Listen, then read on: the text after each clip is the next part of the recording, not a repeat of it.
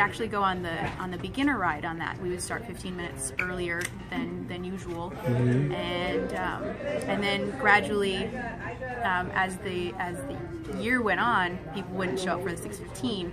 And I was stuck waiting around for people, and so I finally went on the quote-unquote fast ride, and a mentor of mine on the bike, Raul Garcia, she was like, you need to be in this ride. You don't need to be on the beginner ride anymore. You can handle it. And then she talked me into getting clipped, where you're connected to the bike, and it improved me even more.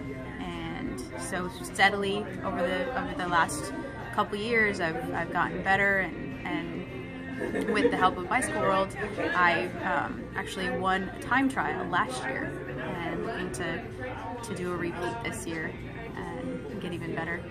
Yeah. So, but I mean, biking really has changed. I mean, I've lost a lot of weight and gotten to meet a lot of people. That's been a really big thing, was getting to meet all the people and becoming part of the bicycle community.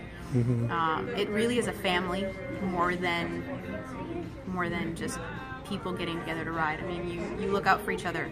You have accidents on the road, and you stop and make sure everybody's okay. If you're not, you do not go back on the ride, because we've got to get you checked out. Even if that person is insistent, oh no, I'll get back on the ride. No, you might have a concussion, so you need